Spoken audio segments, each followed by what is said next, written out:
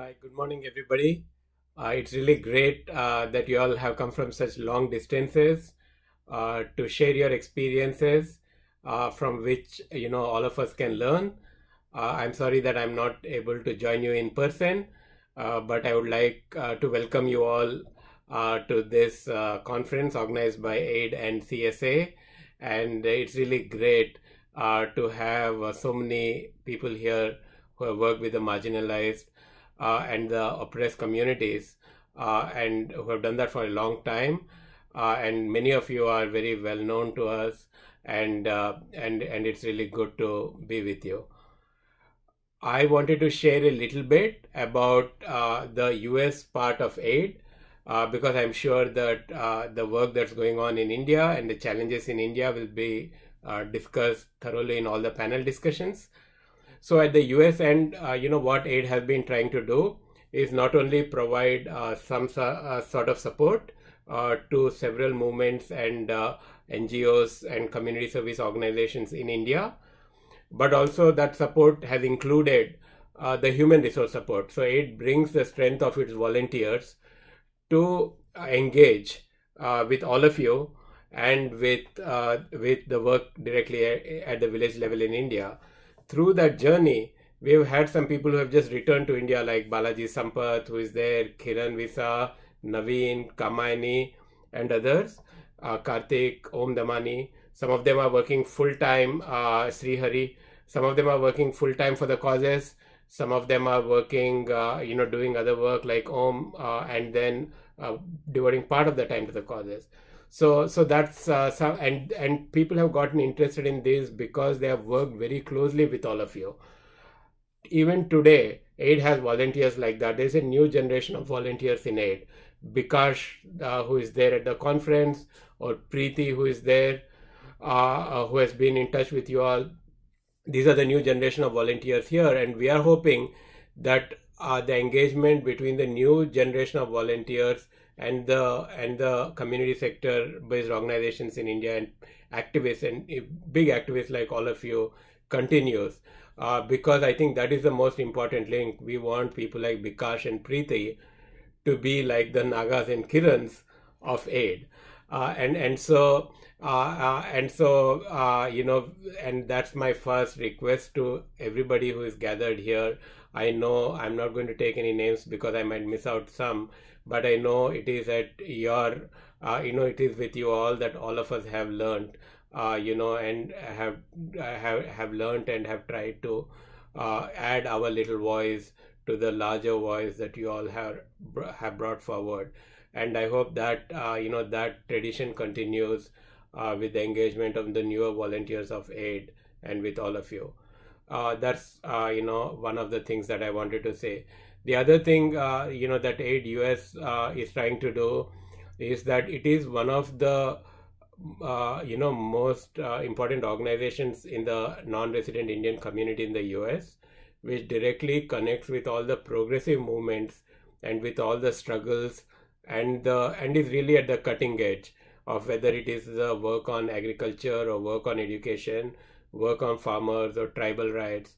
The kind of partners with whom we are working with, and the kind of partnerships collaborations we have striked, that kind of puts aid US, of course, like all of you are on the cutting edge in India, but for a US based organization, it is that kind of collaboration that puts us in the cutting edge. And we have the pulse of community in India. I mean, if the farmers are, if there's a crop failure or a bumper harvest in India because of which farmers are losing price, or the agriculture budget comes out, we are sure that people like Kiran and Ramanjanailu, whatever work that they are doing with all of you, is something that's reflected in the volunteers of aid. Similarly, the work on education, health, and various other fields. So aid is a progressive organization. One of the things that is missing in the US is the voice of more progressive groups, and also the voice of progressive groups in the younger generation in the US. So one of the focuses of aid, since last year has been young aiders, which basically means to involve high school students or young people in the progressive agenda, whether it's environmental agenda, Ambedkarji's agenda, Gandhiji's agenda, or Medha Patkar and Ajay Kumar's Chennai Garu's agenda. Like, it is to involve, aid in the progressive movements of India. I mean, it is to involve the younger generation in the US. So we are working with high school children, we are working with undergraduates, and we are hoping to increase that work. So right now there is a good unit working with high school children in Seattle, in DC metro area, in Bay Area, and we hope in more places also that kind of work grows. And I think you might find in future some of the children in aid contacting you. Maybe it's already happening to some extent, and maybe we can think together on how we can help help come up with things that would inspire children here to learn stories from India, stories of these movements and what part they could play in those progressive changes. And it's important to reflect that in the NRI community in the US. So that's the other thing that aid is working on. Lastly, I want to say that another place where we could collaborate and help is several of our well-wishers and volunteers visit India, and it would be good to see how long some of them can spend with you all. Like, I know that many partners already are hosting volunteers of aid. Maybe we can do that in a more organized way so that some of the big supporters of aid can also be in. It may make it easier for them to come and visit villages, because that's one of the things we find really connects a person here with the cause is when they visit a village or they visit an activist who's really working in India and see the work hands-on and hear hands-on experiences. Lastly, one of the things I'm currently doing is working on a few books, or first one right now, and I hope the second and third would be on more important things than the first one. But what I'm thinking is that there are many of you here, who have journeyed through India's movements in various places, since the 1960s, 70s, 80s, 90s, 2000s.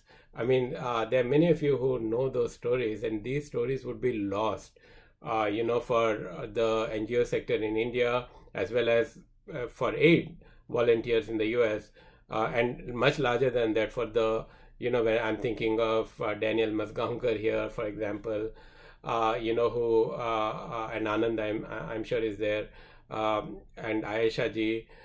So many of you, you have worked with so many communities, and so many movements.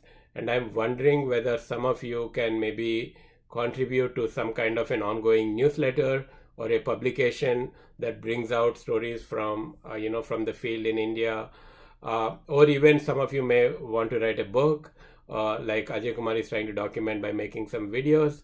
So a book or a video documentation. But I think it is important to preserve the knowledge that has been gained and the experience that has been gained over the years. I mean, it's not only Gandhiji's story or Ambedkar's story or JP movement story, that we should have access to, because they have been well documented.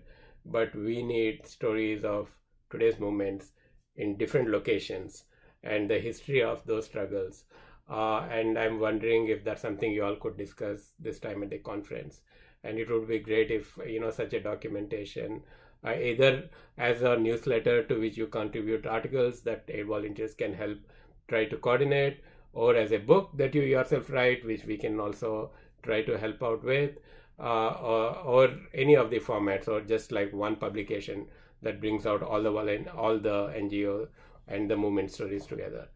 All right. Have a great conference. I don't want to take too much time. Naga asked me to request this. I don't know why to make this. I actually didn't want to take any of your time. And I'll be back in India in mid-January.